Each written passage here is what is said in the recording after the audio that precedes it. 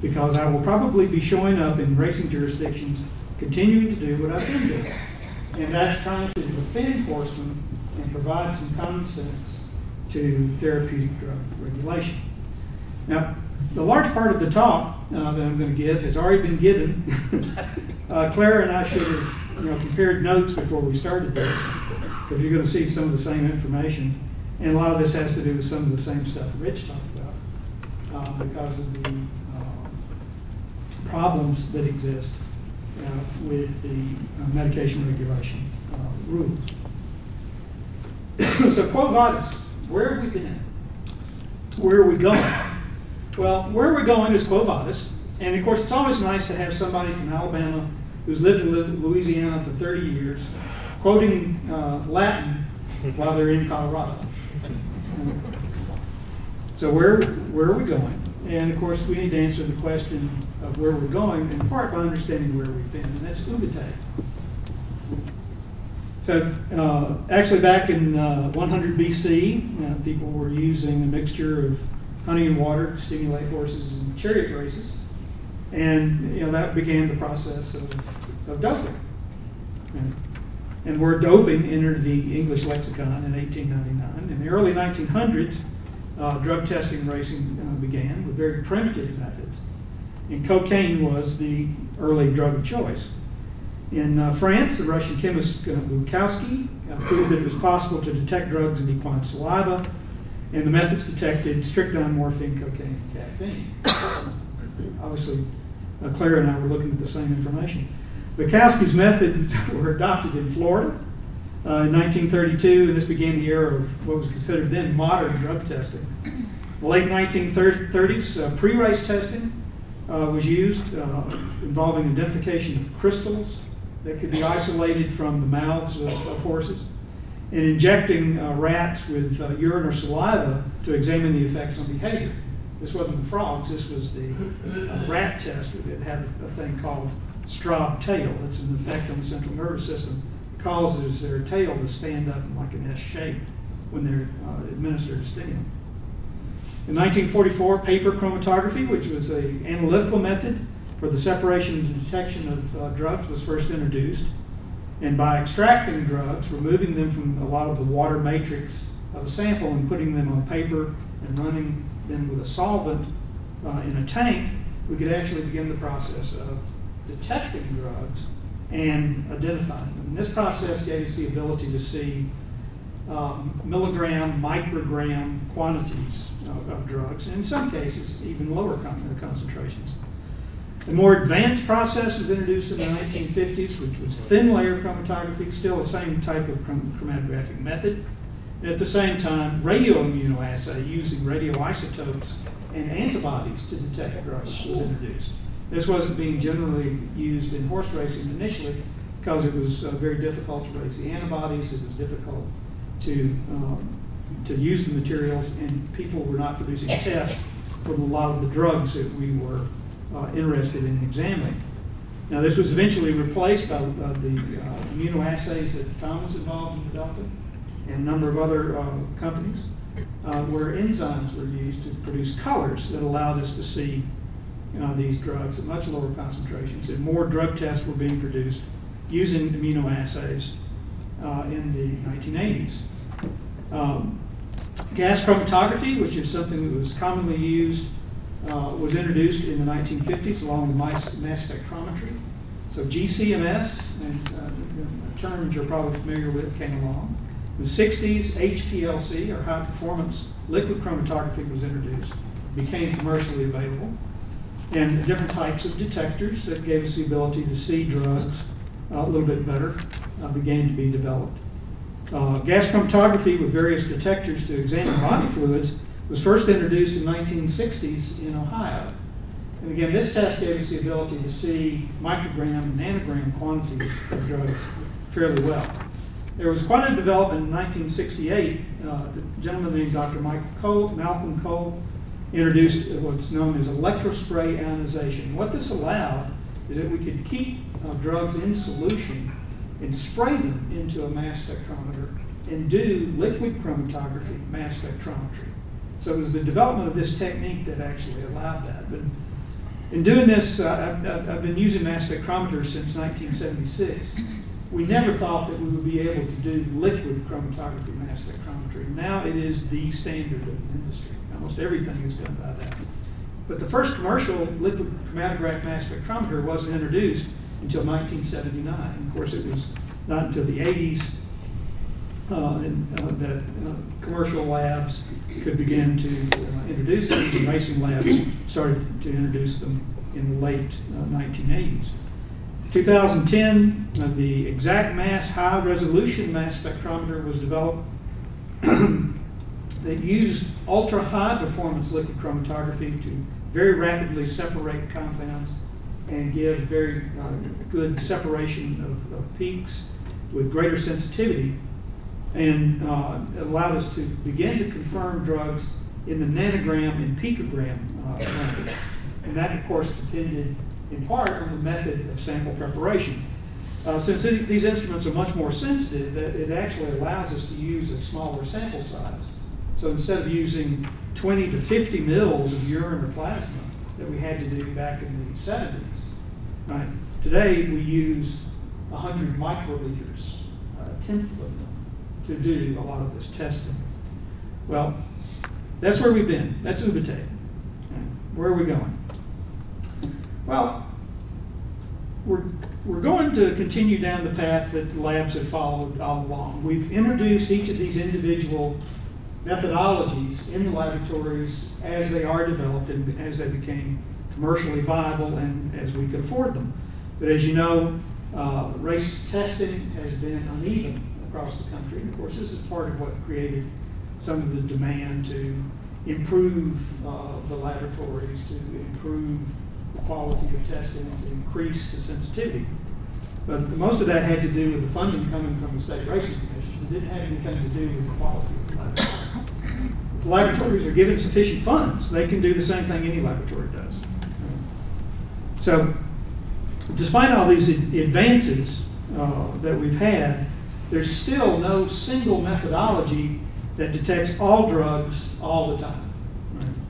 And the more coverage requested or required, the greater the expense. So again, that's one of the problems we've fought over all these years, is that as there was a greater and greater demand, to cover more drugs at lower levels, the cost of testing went up. We had to use 50 ELISA tests. We had to buy more mass spectrometers. We had to buy better mass spectrometers. And that, of course, was not always able to be met by some commissions. And drug testing in some states was not what it should have been. But a number of states were able to do this, and they have advanced the industry a great deal. Matter of fact, we may have advanced it too much. So newer LC exact mass methods actually may allow us to solve some of the problems of being able to detect more drugs all the time.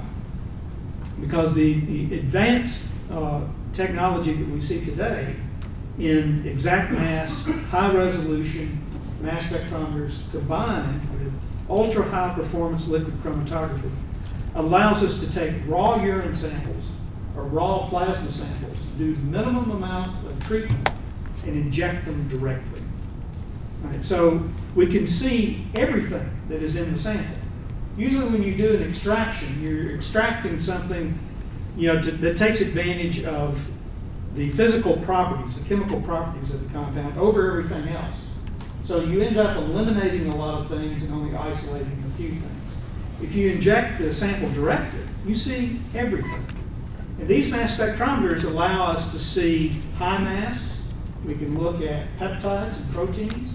We can see low mass. We can see down to 100 atomic mass units, which are very small molecules. Amphetamine is around 143, so you can pick that up, no problem. And of course, the other thing is that it allows us to do this now at picogram per mil levels. The instrument is actually seeing a level lower than that because we're injecting only a very small amount of the original sample, 10 to 30 microliters. So that's 0.01 mils. Very, very, very small amounts of this sample. The problem, of course, has now come that with this ability to detect, laboratories have continued to report the positive result that they're getting. We can see drugs far beyond the ability of the drug to continue to exert any effect on performance. We can see the drug far beyond anything that could possibly have been related to an attempt to affect performance.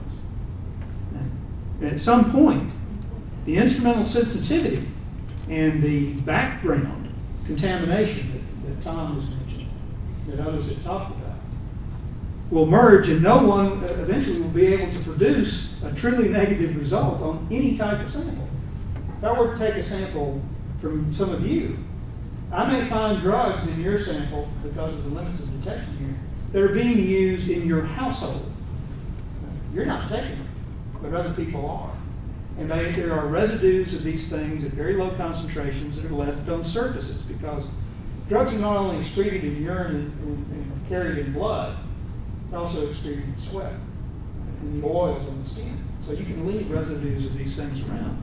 And it's been demonstrated that you can go into a lot of homes and just do a swab and then elute that and test it, and you can see, residues of drugs that you may or may not have ever come directly in contact with. So where are we going?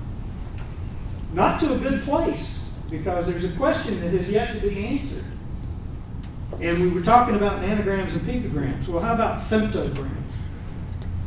When are we going to get down to the ability to see femtograms? Picograms are where we're operating right now, and that's the bottom line there. And of course, there have been descriptions and different types of comparisons for what constitutes a picogram. But ubies finis, where does this end? Because when we get, when is a low drug level too low to call a positive? That hasn't been determined yet. I mean, currently the laboratories and the commissions feel free to detect, call as positives, and prosecute picogram per mil levels. Who's going to be the first laboratory in the first racing jurisdiction in the United States, or perhaps in one of the other countries, to call the first positive at the femtogram level, 1,000 times smaller? Who's going to get it? Minnesota. Minnesota, okay. Good luck to you. All right? Because we have picogram levels, then femtogram levels, then attogram levels, then septogram levels, and it has nothing to do with the Marx Brothers, and yoctograms, 10 to the minus 24th. And believe me, I never thought we would get to picograms. But right now, I can do femtogram levels if I extract a little larger sample. So if I wanted to make sure that no horse racing in the state of Louisiana ever came up negative, I'd just extract a bigger sample and run it on this instrument, and I'd call some, femtogram concentration of a drug that's not regulated. It's in category 1, 2, 3, and we got a positive. And that's what's happening in some of the other racing states already. You're calling picogram levels that have no pharmacological activity, have no possibility of having pharmacological activity, and you're prosecuting those people. Yeah, it's just not right.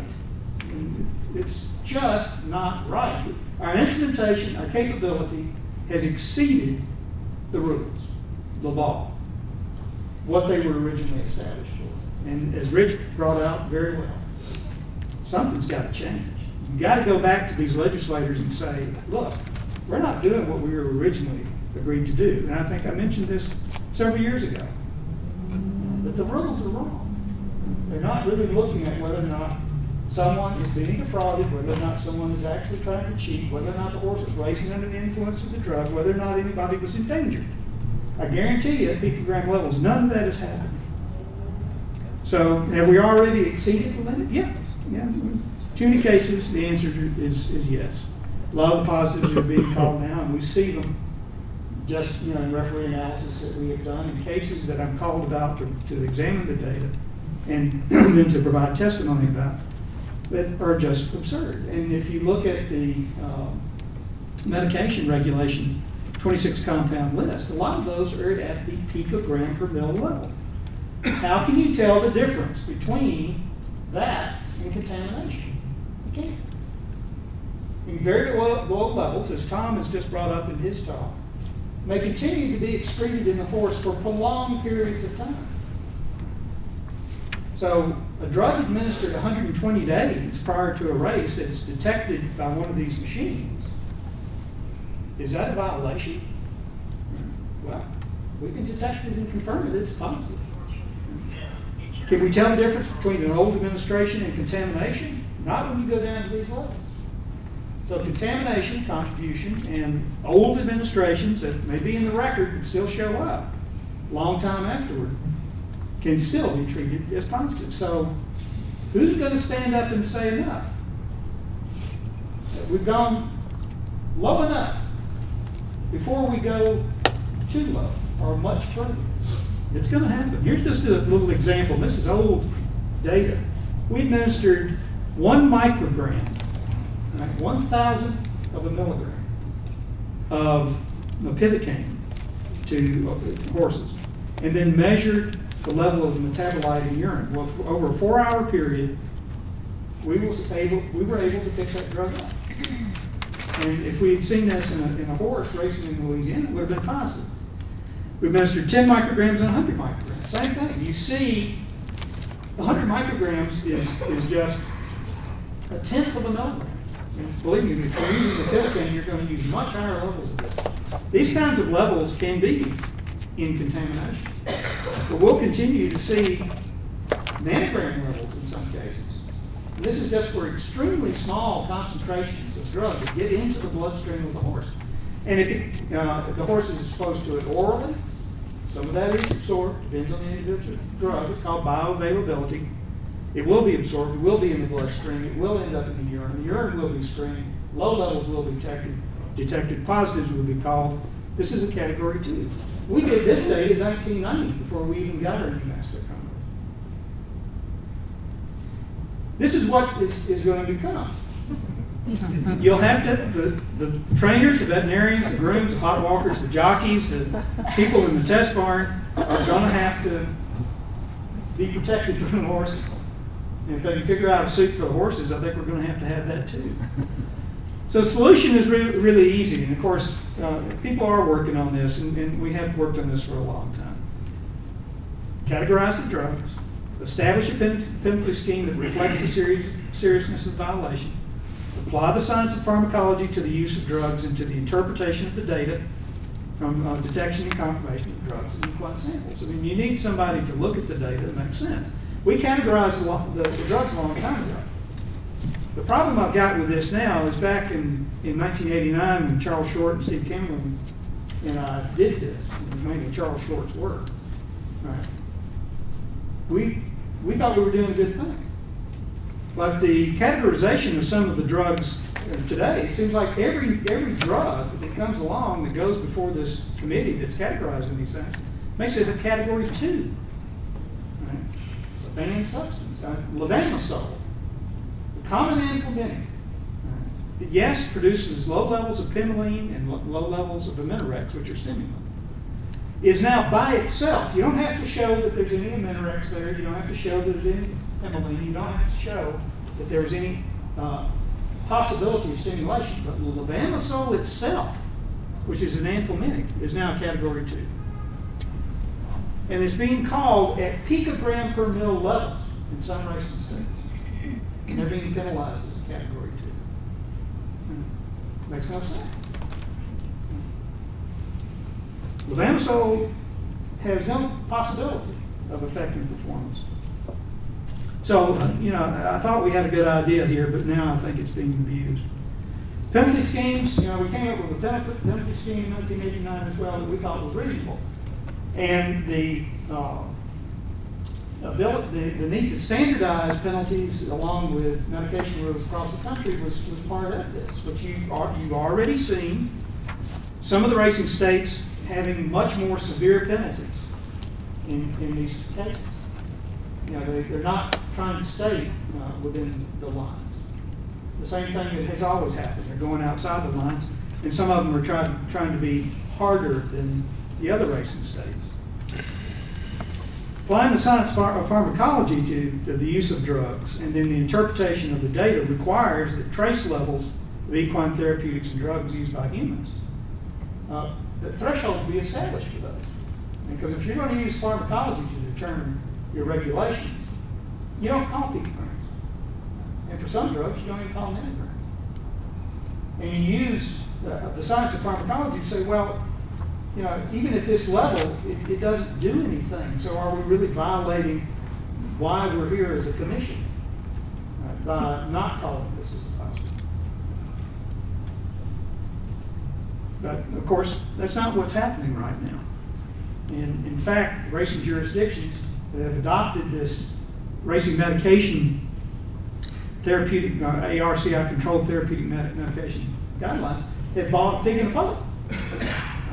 That's one of my favorite terms. They bought a bill of goods. Because more and more the withdrawal times and thresholds in these guidelines are being proven to be built on a pillar of sand. And this was the argument that was used in the Fletcher case by the attorney Karen Murphy. She convinced the Attorney General in the state of Delaware that there was no science there. And there wasn't. And part of the reason Fletcher's case got thrown out, I was involved in being a consultant on that case, is that when we asked for the science behind the threshold, RCI would not produce it. We got one page that showed a graph.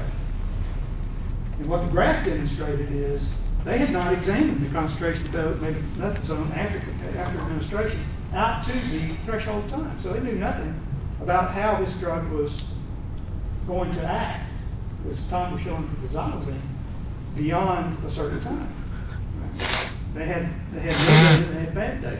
Well, they didn't just do that for xylazine, they didn't just do that for betamethasone. If you look at that entire list, like Clara said, 19 out of the 26, there's no science that's available.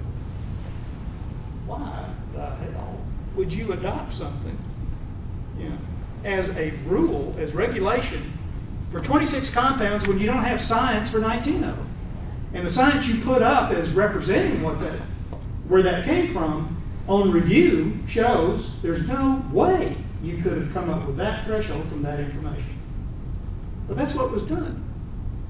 And one of the reasons it was done is the RMTC decided, along with the ARCI, that, well, look, we got a bunch of smart people together in a room, and they all came up with this. So trust us. You don't need to ask questions about this because we had smart people look at this, and they came up with this information. So I think the smart people also got hoodwinked too. I think a lot of the recommendations that were made by these smart people got ignored. And what it became is something totally different. It's just a move to try to eliminate drug use altogether. So, there are a lot of different things we can do. And, this is just a kind of a summary of things that I've been recommending for quite some time. And little by little, some of it I think may come around. Claire's talked about the new studies that are going to be being done, and that's a good thing. They certainly need to be. We do need to talk to legislators about whether or not commissions are overstepping their bounds. But one of the things I do point to is this last statement here. The data that's being generated does need to be interpreted by independent experts, not stewards, not commissioners, not equine medical directors.